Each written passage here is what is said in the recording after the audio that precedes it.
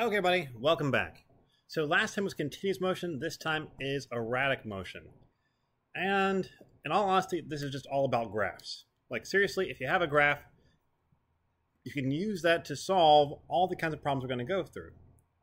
So before, we had things that were moving in nice straight lines, or at least things that had the same equation the entire time. And so now we have to learn how to deal with it if that were to change at some point. So at some point in time, the equation that's controlling your velocity, your acceleration, your position changes. It's no longer the same. But it's all just about using graphs. And I can sum it up for you really quickly, but let's actually go along with the PowerPoint as it's set up. So why do we care about this? Well, because you might have data that looks like this. You might actually have velocity or position or acceleration data that is not an equation. Like if I get rid of this equation, how am I going to solve it?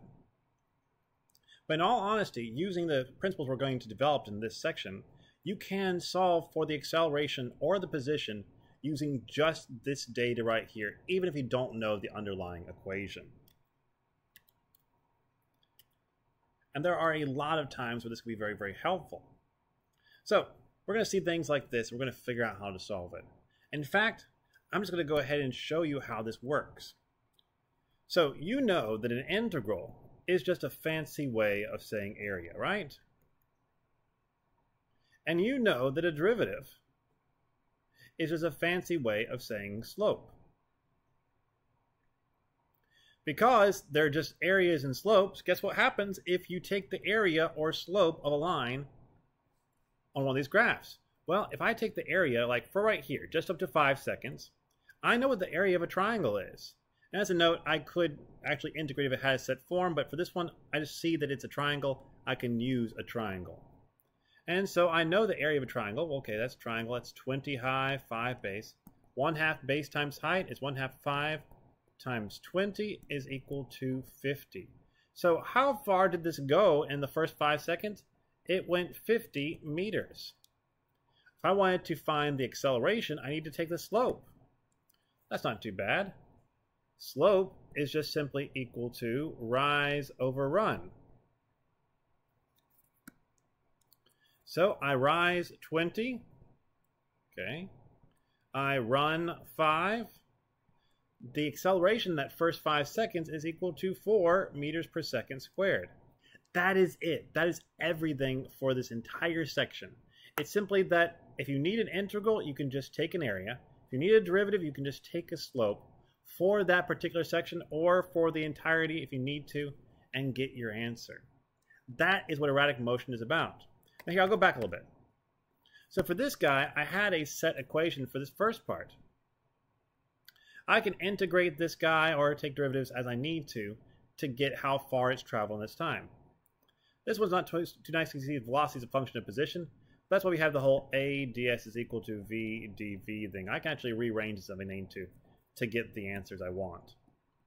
But here's where it comes in handy, because this box right here doesn't have a set equation. However, I know my velocities are constantly at 75. And so I can use this to figure out what the area is and solve for different things. So all of these are helpful for us. All of these are helpful for figuring out how fast I'm going, where I'm going, just using a graph. Because a lot of times you're given data that's discrete. It's a bunch of dots. It's not just a set equation. Okay, let's get back through this. We'll just run through some of this. I already mentioned this, so we're going to skip it. The ST graph we mentioned already. VT graph, super easy. AT graph, also the same. AS graph. Here's the one where it gets weird. Okay, so the AS graph is one of those ones where it's a little bit more crazy because you have acceleration as a function of position. And in this case, you're using this equation right here, okay? This equation right here.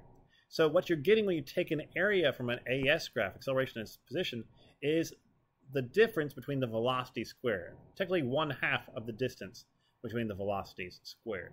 So it's still helpful, especially if you know what your initial velocity is. It's just not quite as straightforward as a velocity versus time graph, or a position versus time graph, or as an acceleration versus time graph. And the last one we're going to talk about is the VS graph.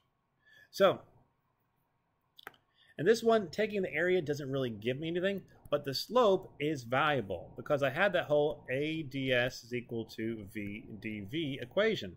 If I divide both sides by ds, this cancels. I have acceleration is equal to this guy right here. So what I can find by taking the slope and then multiplying it by the velocity at that point is my acceleration. That's the key to a v-ester graph. It's all about finding acceleration at a particular position. So acceleration at a particular position. So that's it. These are not hard to do. Now, in all honesty, the best way to see how they're used is just to do some examples. We won't use graphs terribly much. However, in real life, you use graphs a lot because your data is discrete, and you have to figure out how to deal with it and use it to get the information you need. Cool? I think, yes, we have an example next time, so I'll see you all then. Have a good one, everybody. Bye-bye.